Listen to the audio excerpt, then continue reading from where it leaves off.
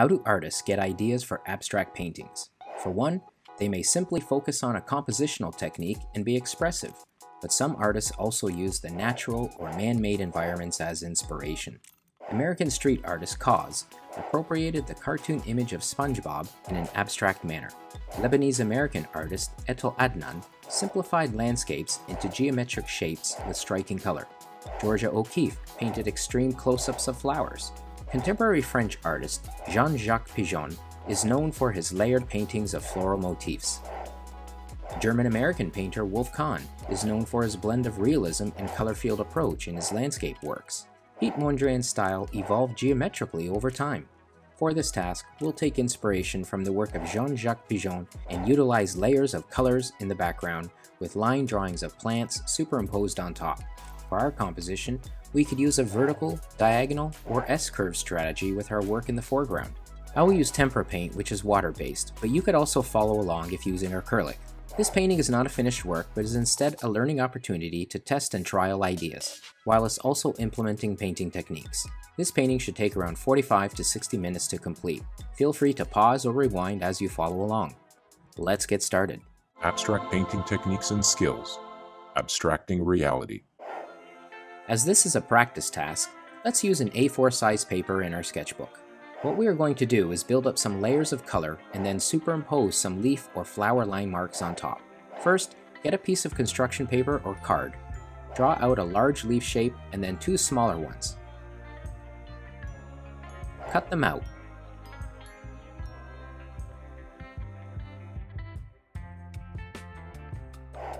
Get some masking tape to cover the scissor cut.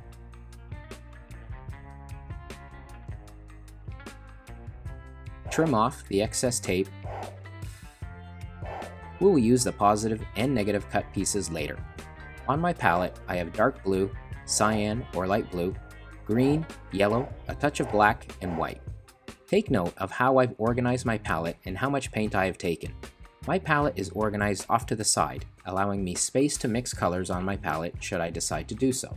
For brushes, I have one larger flat brush, a filbert, which has a curved top, and two smaller round brushes, but I'll probably only need one. You may decide to have a water cup nearby to clean your brushes, as well as some paper towels. Let's start by taking our large flat brush and get some white to mix with blue. When mixing with white, take small amounts of the other color to start off with. I scrape the paint off the brush by going against the palette. Cover your entire page with this color. Don't worry about being very neat, as we are just establishing a background color.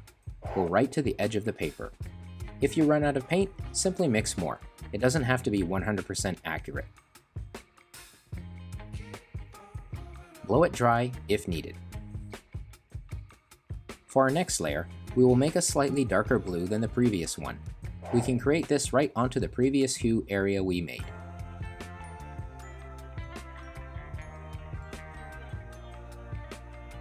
Now get the leaf paper cutouts you made. We're going to use these as a stencil. Take the larger negative space one and first paint along the edges by painting away from them. If you paint towards the cut, paint may bleed underneath. Go around the edges first and then paint the middle area. Paint several of these larger ones around your paper, having some run off the frame. Play with orientation as well.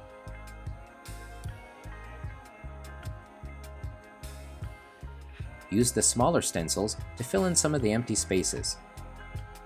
Wash your brush when complete. I'm going to leave mine in the water cup and just switch to the filbert brush, which was the curved one. Using my filbert, I take some yellow. Take note how I place the paint on the brush. I am pulling it away from the side and not dipping it in the middle or scooping it like a spoon. I suggest you only apply paint halfway up the bristles. I then pat it on the palette to make it consistent. I'm going to then dab it on my paper towel and try attempting a dry brush technique. Using the very top of the bristles, I am lightly going to skim the paper to apply the color. Make a few of these kinds of marks around your composition, paying attention to balance.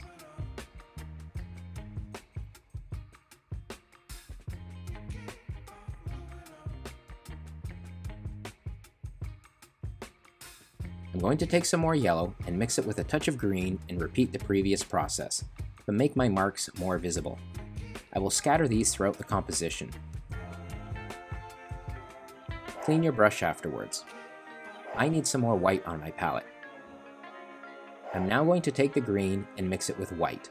I'll repeat the previous process and place another layer of darker green leaves on top, again paying attention to balance in my work, but this time I'll create fewer leaves. I'm now going to take the green and mix it with some cyan blue and white. It's okay if you also add a very small amount of black. If it needs to be darker, add a touch of the darker blue. Create another layer on your work with the leaf stencils. Wash and pat dry your brush afterwards. I'm also going to take some green, blue, and yellow and create a few visible brush marks. This stage is optional, but feel free to try it out. It's better to experiment now rather than later. I place these marks randomly, but spread them out evenly. Blow dry your page if needed. Next, make some pale blue. Get the positive space leaf cutouts from before. I'm not exactly sure how this will turn out, but let's try. Arrange your 3 leaves and paint down on them, sweeping away from the edges. When done, create a new arrangement and repeat the process. Repeat this process, working your way down the page.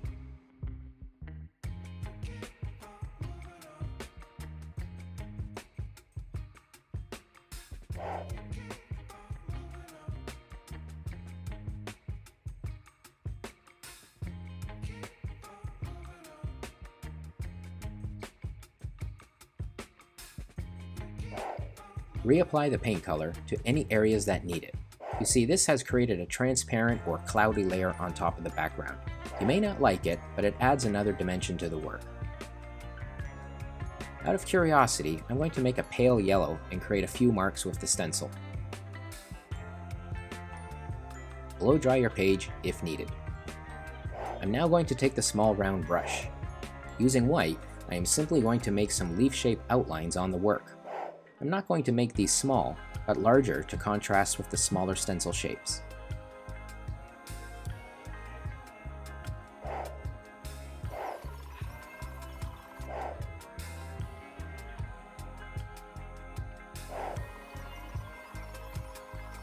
I'm going to repeat the previous process, but now do it with a pale blue.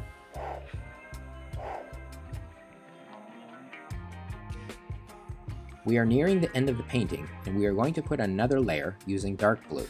We will create some silhouette plants.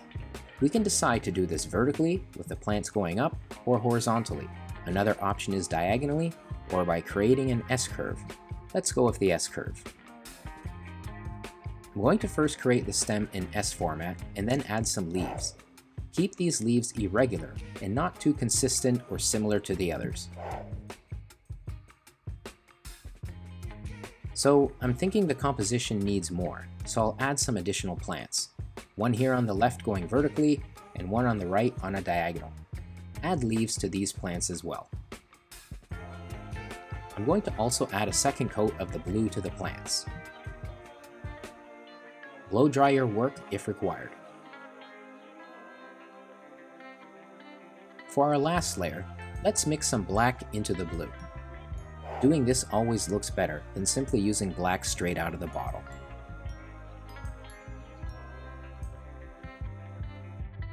I'm going to make this one smaller and more subtle. I place it around the bottom third of the composition. So our painting is finished. One thing I like about this is the layering, the limited color palette, and the darker plant silhouettes, which add contrast. What could we do differently or improve next time? I'd probably take better care of my plant stems.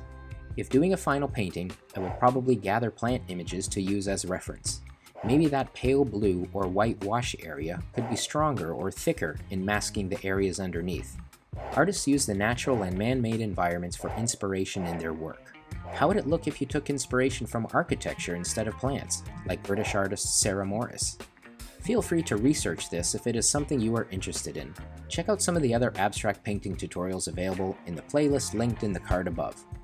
Good luck with your painting. Thanks for watching this video. I hope you found it informative and gained some insights. Feel free to subscribe, hit the like button, or leave a comment, question, or future video suggestion below. This has been a Foreground Layer. video production.